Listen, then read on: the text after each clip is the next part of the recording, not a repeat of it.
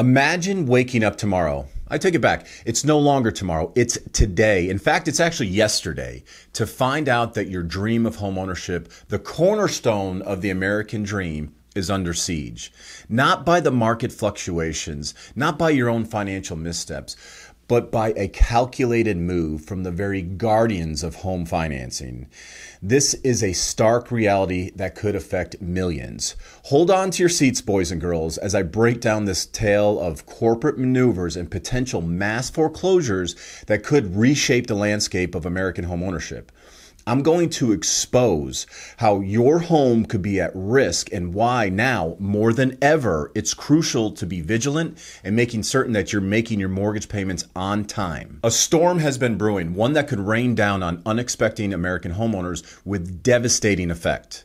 At the heart of the storm is Fannie Mae, a titan in the mortgage financing industry, embroiled in a strategy to offload thousands of what are called non-performing mortgages or reperforming mortgages to the highest bidder. Take a wild guess at who is the highest bidder. Thanks for checking out my channel. I hope you learned a thing or two today. Please consider subscribing while you're here and like, share, and follow along. A little education before we move on. A non-performing loan is a loan in which the borrower is in default and hasn't made any scheduled payments of principal or interest for a certain period of time. Usually it's about 90 days. Reperforming loans are loans that have been delinquent but have reperformed for a period of time.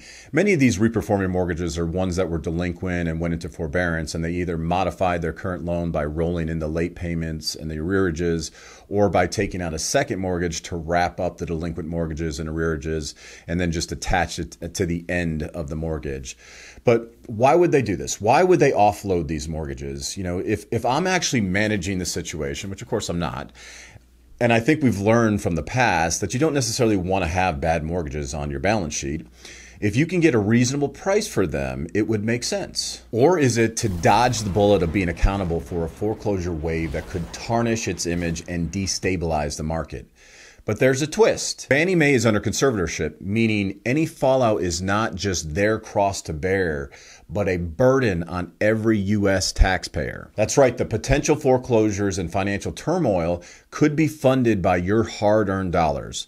So it's probably the right call to dump these loans, so that way the taxpayers are not on the hook for this. Is it any coincidence that Fannie Mae's stock is currently up 175% year over year? The stock price surges when the loans are offloaded. I'm not an expert in equities, but there seems to be some correlation. So ultimately, it seems like a great move to offload these bad mortgages onto a private company, letting them handle and deal with the foreclosure process itself. Seems like a smart move. Fannie Mae's making a smart move in protecting the U.S. taxpayer. Let's rewind to 2008, the year the financial world stood at the brink of collapse. Fannie Mae, along with Freddie Mac, was taken under the wing of FHFA to prevent a total meltdown, aka they were bailed out and by, you guessed it, the U.S. taxpayer. Fast forward to the Trump era, plans were set in motion to free Fannie and Freddie from conservatorship, a move stalled by a whirlwind of political and economic uncertainties, and of course, enter COVID. Spike in unemployment, the world rather, at a standstill, and in an effort to combat delinquencies, forbearances emerged as a beacon of hope for many homeowners, offering them a lifeline to catch up on any sort of payments. Many that actually needed it took advantage of it, and many took advantage of the situation just because they could. Non-performing or reperforming mortgages lurking in their portfolios have the highest probability of going into foreclosure first. The borrowers holding their mortgage have shown they have a characteristic that is more likely to go into foreclosure, especially if times get tight. They're willing to not make their payments. They're willing to sacrifice their credit. They will most likely be the ones that get foreclosed on first. As we navigate through the soft landing or any other sort of economic downturn, the fear is that the same loans could be the first to snap, plunging many back into foreclosure. Foreclosure rates are inching back to pre-pandemic levels. The trend is up. Signs of potentially troubled times are ahead. But who benefits from this distress? Enter the hedge funds and private equity firms, the new predators on the block, snapping up non-performing loans at a fraction of the value, all sanctioned by the U.S. government. I've said it many times before. Take a bill that has been proposed, whether it's become law or not, and just reverse the name of it, and you'll easily be able to determine the results of the bill. Anti-inflationary bill? We got inflation. End Hedge Fund Control of American Homes Act? Guess what? Hedge funds control American housing provided by our U.S. government. You guessed it, Fannie Mae is currently dumping these loans into the hands of hedge funds and private equity. You go to their website and you can see the requirements to be one of the bidders of these pools of the mortgages that start in the hundreds of millions of dollars. If you have the capital to play in the sandbox, they will welcome you with open arms. The strategy is clear and cold-blooded. Firms like PIMCO and Pretium aren't just investing to add to their fixed income portfolio. They're positioning to become new landlords of America, turning new owner-occupied homes into rental properties at an unprecedented scale. These deals are sweet for them, buying mortgages at a discount, eyeing properties with substantial equity, and with little incentive to negotiate with the homeowner or to keep them in the house whatsoever. The message is stark. They're not here to help you keep your home. They're here to claim it. They are buying mortgages sitting at less than 40% loan to value. That means a $200,000 mortgage that they just purchased is collateralized by a $500,000 home, and they're buying these pools at $500 million at a time. They are positioning themselves to take home ownership of your home. I don't mean to be an alarmist, but to me, the message and move is clear.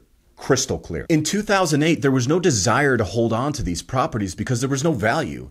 Now, even if we get a massive wave of foreclosures and the market tanks 40%, they're still sitting in a positive equity position with, again, no need or incentive to work with you, the homeowner.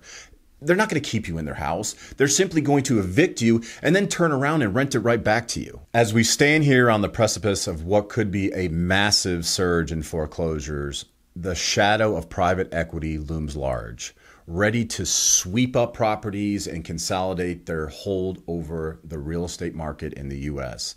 The implications are dire, not just for the homeowners, but for the very fabric of communities across the nation. Typically what happens is these companies buy up mortgages or rental homes concentrated in areas that decimate the community.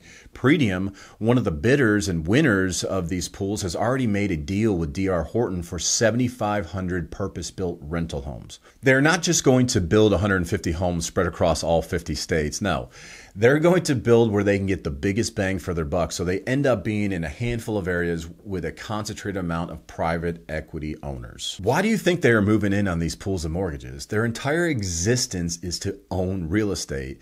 This is a quicker way for them to increase their position without having to wait for homes to be built. This is not a drill. The signs are all there. The pieces of the puzzle are falling into place. The question is not if, but when the hammer will fall. It's a call to arms for every American homeowner and potential buyer to stay informed, to question, and to prepare. And God forbid, do not miss your mortgage payment. The real estate market, once the bedrock of personal investment, is on the cusp of transformation that could see private equity firms becoming the gatekeepers of the American dream. As I continue to peel back the layers of this unfolding narrative, one thing becomes clear. The future of homeownership in America is at a crossroad. With private equity firms poised to redefine the landscape, the dream of owning a home could become an elusive privilege rather than a universal right. How we respond as individuals and as a society will determine the path forward. This is more than just a story of finance and foreclosures. It's a tale of resilience and resistance. But understanding the forces at play, we can navigate this treacherous terrain together. Stay with me. Stay informed. Please do me a favor and subscribe and follow along as we try to challenge the status quo and ensure that the American dream of homeownership remains within reach. Your home, your right, your fight. Let's embark on this journey together. My name is Darin Hunter. This was another guaranteed message. Have a great day.